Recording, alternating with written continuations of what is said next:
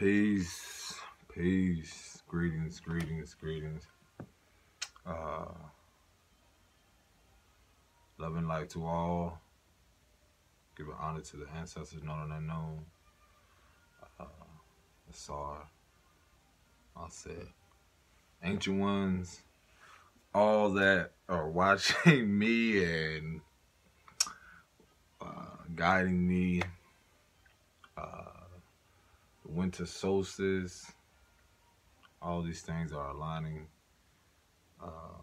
The connections, spirit right now. I was like, let me go ahead and release let me tell you, I love this because it's not, nothing is mine, meaning like a lot of this stuff that I'm being led to share has to do with the healing of the internal healing that I've done with myself, and what I see also being mirrored, through my experience. That being said, I don't know, spirit. I keep getting stuff like,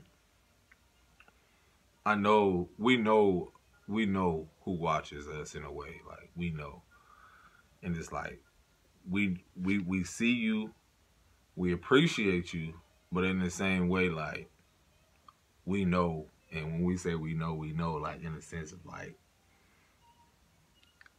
no one can stop this divine will or this divine order. And I just want to let people know it's what you give your energy to. And this is a moment where, again, I was sharing in a previous video how we're rising into our power. One has to realize, like, during these awakenings or certain things, it's happening as you, like, phases of, like, caterpillar into a butterfly. So it's not to say really anyone's ahead in this race or anyone is above anyone. So that's why it's so important to, stay centered and just know, like, it's so funny, like, the collective. And it's like I can feel to the depths of, like, what's happening. And I just want to let people know, like, do not be surprised if you're going to attract so many, souls from everywhere around the world. Like, because you never know how and what your message is. Your message is given to you for you to share. And that message is given to, the world. And then right now, as we're using these platforms, it's vital how we use them.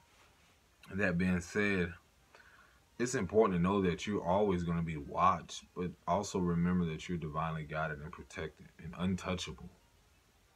That's what makes you who you are, and the importance of rising into your power right now. And what I also wanted to speak on is knowing that your personal growth is just as important as anything. I had an experience earlier, and those that are not familiar with owls represent, wisdom, silence, death and rebirth, change, shift, and new life.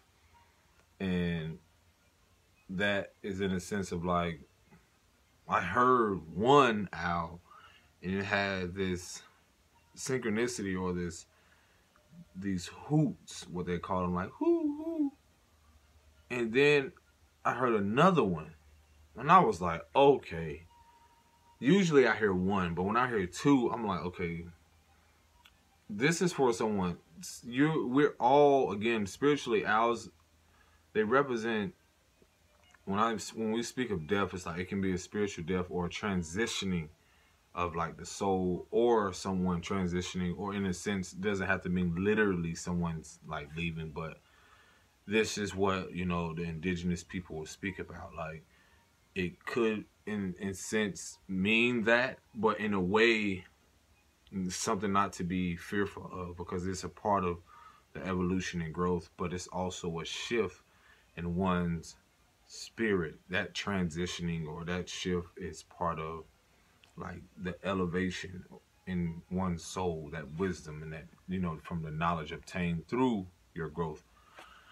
And notice like how owls, when they're not hooting, they're just there sitting, like their gaze and then silence. So that important could be a representation of honoring the silence and observing and meditating.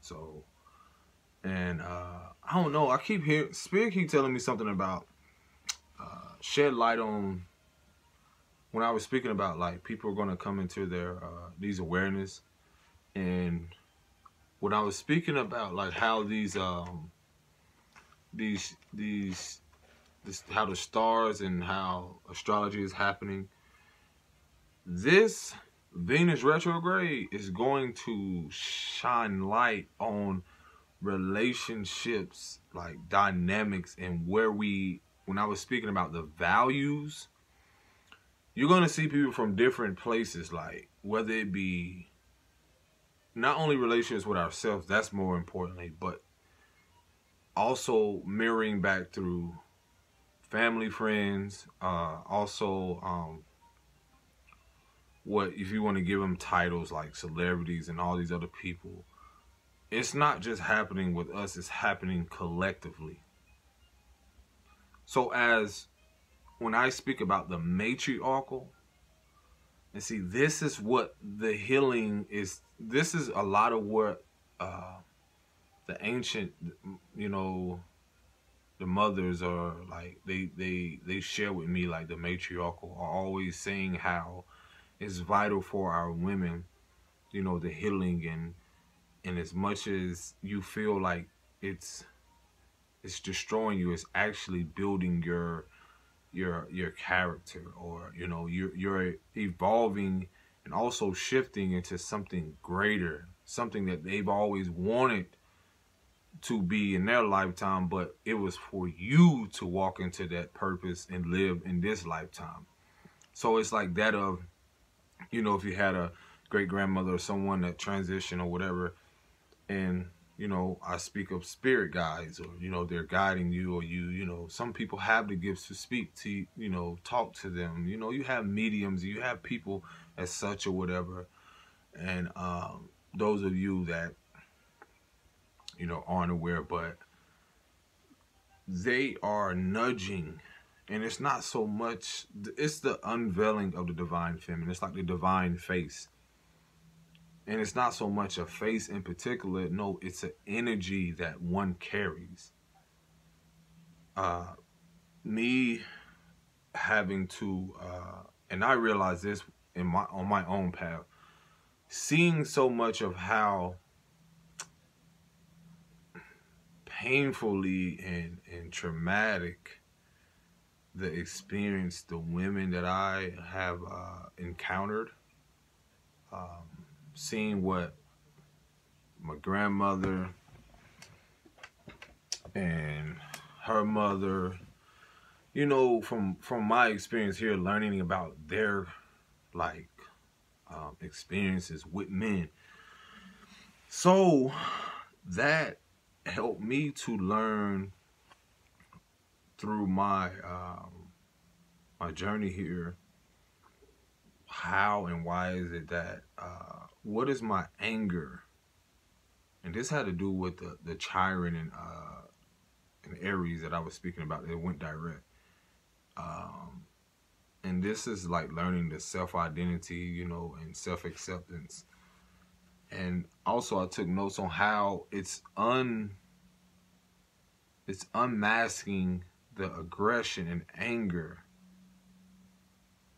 of, you know, all these insecurities or all these things that society, or you know, people in our family or we've been hiding. And I was like wow, that's really, you know, I asked myself, what through relationships or, you know, connections, what was my and I feel like this has happened collectively, like what is my anger and aggression towards, why is my anger or aggression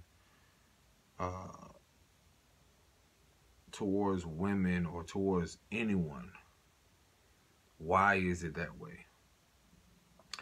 This is what I would like for our, you know, those that are guided to this video um, because it'll also not only help you, but for your kids, those that do have kids, and those that you don't, but still it'll help everyone.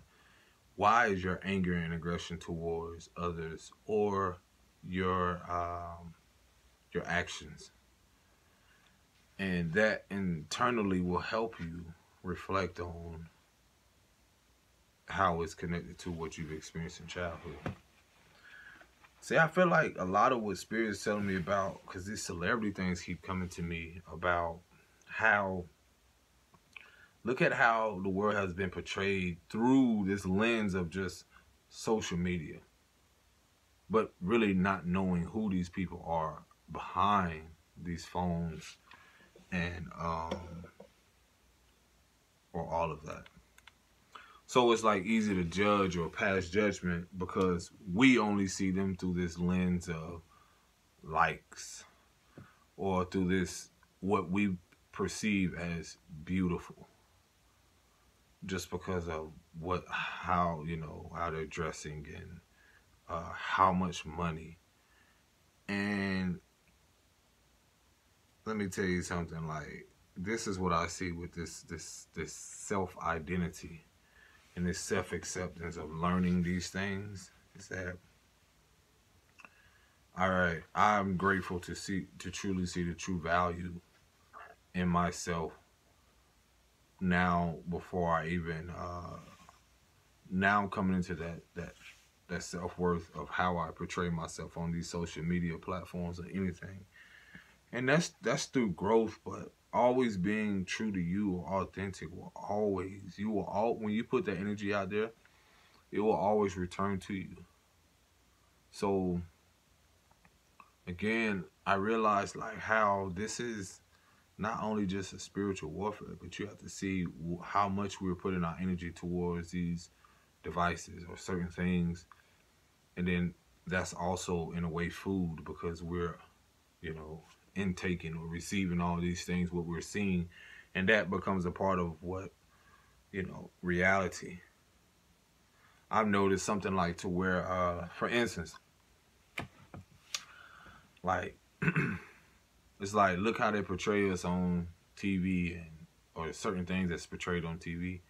If you keep feeding people, again, if you keep feeding people this storyline of how all people are, and they never turn out the TV, certain outlets, again, a lot of these people are getting paid to do this thing, or a lot of these relationships and behind closed doors, a lot of this stuff is not even real, people. It's the energy that you give to these things. A lot of this stuff, this is why the shift is happening. When we choose to turn off the TV, when we choose to not give our energy to these things, it fades away. It's that's just like a connection with relationships. When people they stand in their worth and set boundaries. Again, if that relationship isn't built or created upon something a foundation of love and truth and honesty and all those things that, will pretty much love, genuine love, it will stand the test of anything. Like a solid foundation. It's like building something on a foundation of stone and bricks, or, something something that's rooted in love, and it's immovable. It's truly immovable. But again, we have to see how everything up to this moment has been displayed and been manipulated, and like how the wool has been pulled over our eyes. And now, are we really surprised that these things are changing and falling apart? Are we really surprised that, that people really have stuff going on? Are we really surprised like we're the only ones? Oh. And this is why I keep this celebrity. It ain't even just that. It's these people. Like, people are, when you see how these how they portray themselves as being all these things. And again, it's I guess it's a choice, however they went through it. But it's more of like, you got to know that the energy you put now is gonna return to you. So are you know what you're doing. And see, this is the accountability that no matter what people are doing, that there still is gonna be some type of accountability on your part on what you're doing. And so that's why you can see the desperation, how people run into social media just for attention. It's like that's the currency. And I'm like, wow. And I feel like that's the battle. Spirit's like, that's the battle with what we call artificial intelligence. And I'm like, yo, we are advanced spiritually. A lot of these things our ancestors already created. A lot of these things were given, but it's how, how we use and what we give our energy to. And so, man, I mean, you can see people walking down the street, head all in the phone. People from my experience, I was in relationships where I couldn't even put the phone down. I don't even realize, like, you becoming a robot. Y'all don't ever, you know how funny that is? How you're not even in a relationship. Yo, I'm saying, and it's not to, again, this is my perception. Like, I see these couples and these people that's on these social media, and it's always portraying this how can I say this, oh, everything is so beautiful and so happy, and I'm like, bro, people are really like, I can really see like they've lost themselves in this, man. And that's what that's what it is. It's like an oblivion. People they're so far gone. They're so far gone. I think that's what happened with a lot of and this is why I'm reminding y'all, man, how much it is to love on yourself, nurture yourself, as especially our women, and so our kids can know, and men, young men, everyone. It's like because you can see the world so distracted and so absorbed or consumed by these social media outlets, man. I even tell myself sometimes I got to discipline myself. And it's like, when do you know when to, back away and step away? It's just like anything. It's like the world, like these kids, I see these kids, I'm like, man, they got a relationship with the phone more than they even do with their parents. And here I am, I know who I am, and it's like, yo, for those, I don't care if it's a spirit, like, you share your message, because it for the select few that will be guided to this. Your connection with yourself and with Source or the Creator, Most High, all, is more vital, because the world needs your light and your imagination. See, this is what the also a part of the spiritual warfare. Wow.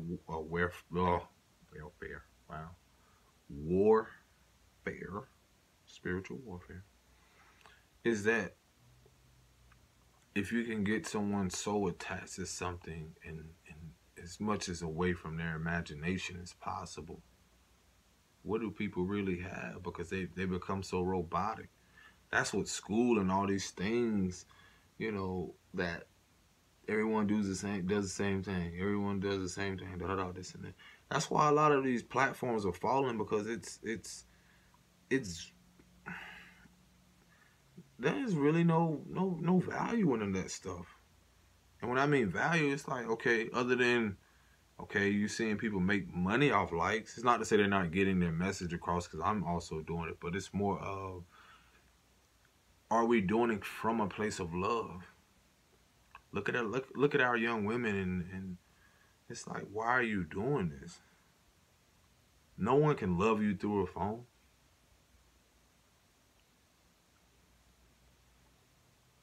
Um, and it's a dark place too. It can be a dark place because it can be very dangerous. People sharing their location, and it's important now because it gets so deep, man. I tell people about learning your self-worth and standing your power because it's like, who's gonna protect our women? Who's gonna protect the men? Who people are getting so consumed about, like, they're forgetting the most important relationship is with yourself, and that which is, with yourself and the creator.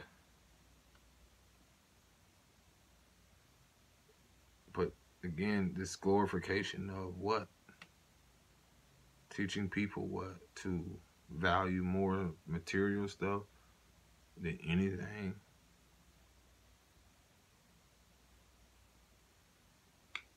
You care more about shoes than your connection to spirit. Like I said, I'm not here to judge, but that is what's going to be that's what's leading people to their self-destructive ways. That stuff is self-sabotaging because it's coming to that. It's happening now. It's coming to that point where people are going to, like, man, what do I have to rely on now? That stuff cannot bring you love and happiness. Well, I mean, joy. It's not like we enjoy these things. It's good. It's fun while we have them. But man, there's so much that is happening and so many people that are just lost in the sauce. But there are going to be others that awakening, come to this awareness, and people are going to come in and help. But man, we got some healing to do, man. We really do.